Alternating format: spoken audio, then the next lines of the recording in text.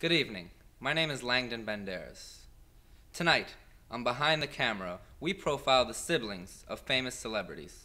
Forced to live in the shadows, some have thrived, others have all but been destroyed. We start tonight with the brother of one of the most iconic figures in children's entertainment. Thanks for sitting down with me, Mikey. Now, I think this goes without saying, but you are the brother of Mickey Mouse. That's right. Now, let me ask you, what is it like being the unpopular brother of such a beloved star? You. So, tell me, Wilma, how often do you get to see your brother? So you'd say you're quite close. And Mickey's my little brother, you know. I'm not jealous of him at all in the least bit. Being a big famous mouse and all, you gotta fear for your life sometimes. So, let me ask you, how do you feel about the allegations that your brother's running tables at the games? I'd hate to see, you know, someone kick him into a mousetrap or someone, you know, sprinkle some, little bit of poison in his wine, you know. Just hates to see something happen to, you know, Mickey and his lovely wife, Minnie.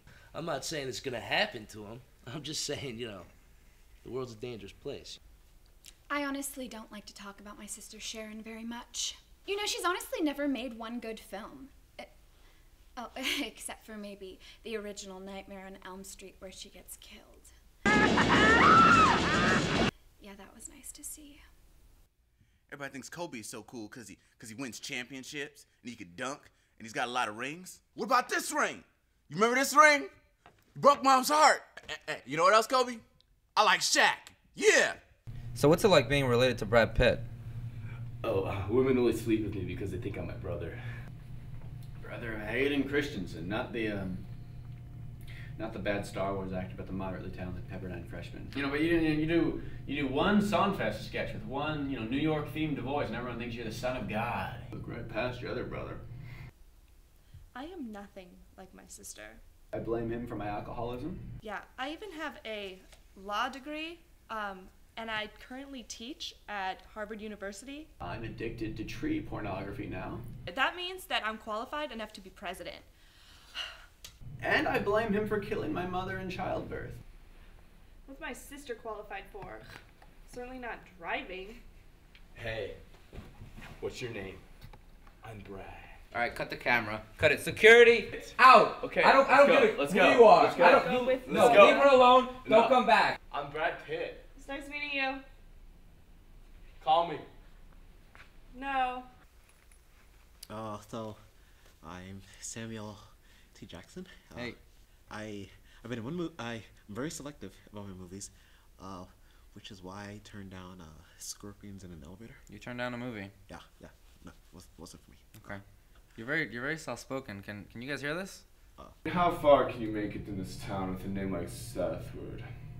Not very far. And what's up with this blood thing he's got going on? It makes me all queasy. Ugh. Kyle, no, I'm Lyle. I'm Lyle Helf. We don't really talk about Kyle. Growing up, I can remember he was just would run around, you know, like all babies do, shirtless, throwing up everywhere. Hey Kyle, go long. He still does that, doesn't he? But seriously, he has a problem. You know, Jeff Loveness did this, Jeff Loveness did that, you know? That's all I ever hear about is Jeff Loveness. Tutor. Ooh, film festival. It never ends, you know? And his antics, his gestures. Gentlemen, please! What does that even mean?